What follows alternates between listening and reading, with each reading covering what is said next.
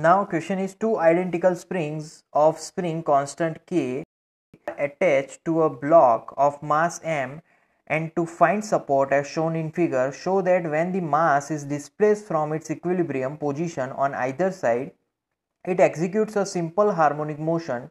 Find the period of oscillations.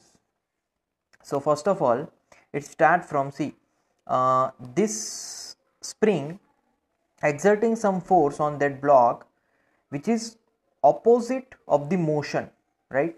If our object will go right hand side, that force because of spring will be left hand side. So force because of spring, that will be minus kx.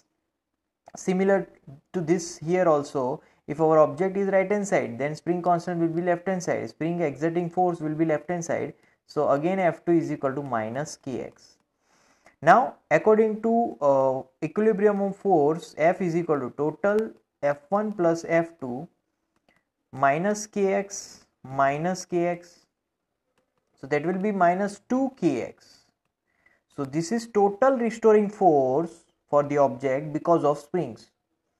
Now time period, that formula is 2 pi under root m upon k. But here because of formula we have that value is 2k, right?